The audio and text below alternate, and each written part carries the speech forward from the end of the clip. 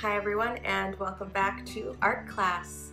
Last week we learned about Henri Matisse and how he was forced to be resourceful when he was faced with a problem, and he's not the only artist to have ever done that. Lots of artists have done that, and that's why today I really want to talk about Clementine Hunter, an American folk artist.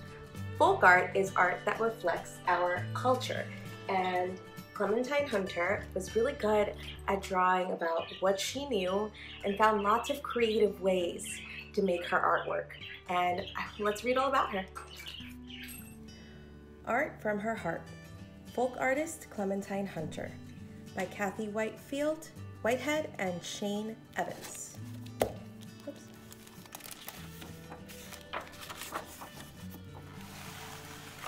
Clementine waited until her work in the big house was done and the twinkle of stars filled the night sky above the Cane River. She was ready to paint, like the artist she cooked and cleaned for on Melrose Plantation. But she didn't wait for the perfect set of paints and canvas. She used the leftovers the artist gave her. Instead of canvas, she used window shades, glass bottles, black iron skillets, and old boards, whatever she could find. In the middle of her 100 years, Clementine Hunter had decided to paint. So she was around 50 years old when she decided to start painting. No one gave her lessons. As a girl, she had never even learned to read or write.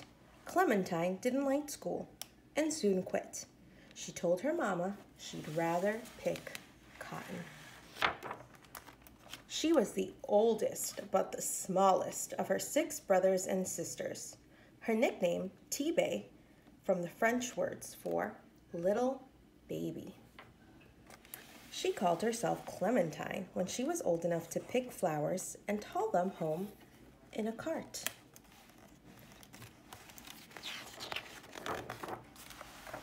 When Clementine decided to paint pictures, she didn't wait for the perfect art studio. While everyone was sleeping, she created bright colored images in the dim kerosene light of her small cabin.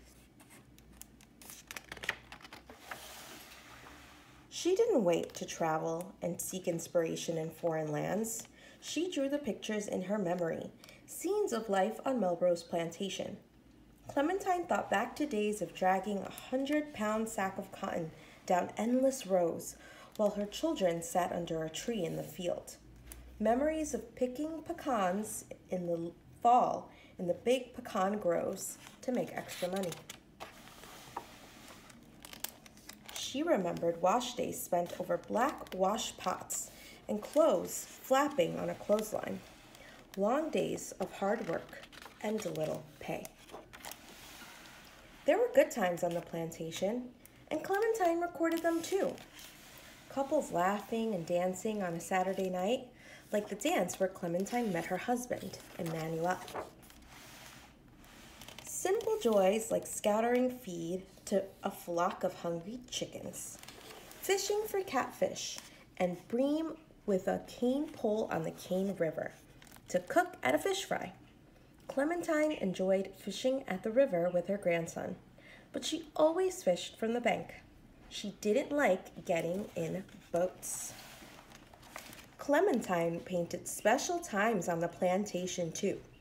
Pictures of a couple on their wedding day, graduates waiting in line for their diplomas, a paper that Clementine didn't receive until the end of her years, and children in white robes ready for their baptism in the Cane River. Her grandchildren walked into the water for their baptism. Happy days that Clementine loved to paint. Clementine didn't wait for the world to find her art. She hung a sign on her gate that read, "Art Exhibit, Admission 25 cents. Thanks." People came to see her pictures, pinned on a clothesline, and bought them.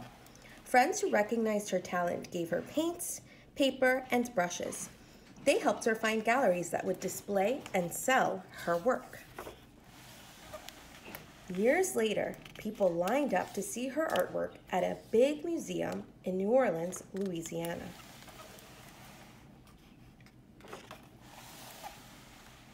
Another gallery proudly displayed her work, but refused to let her in the front door. She had to wait until hours later to enjoy her own pictures on display. But the laws that kept her out would soon be gone, like feed thrown to the chickens. So Clementine was around during the time of segregation, which meant that even though her gallery work was on display, she had to wait until the gallery had closed to go see her artwork on display. The art that poured from Clementine's heart and mind gives us a window to her life on the plantation, a window we would have missed if Clementine Hunter had waited for the perfect time to paint. And here is some beautiful artwork that Clementine made. She was really famous for these flowers. Zinnias were her favorite kind of flower. And we see some regular life on the plantation. People doing everyday things.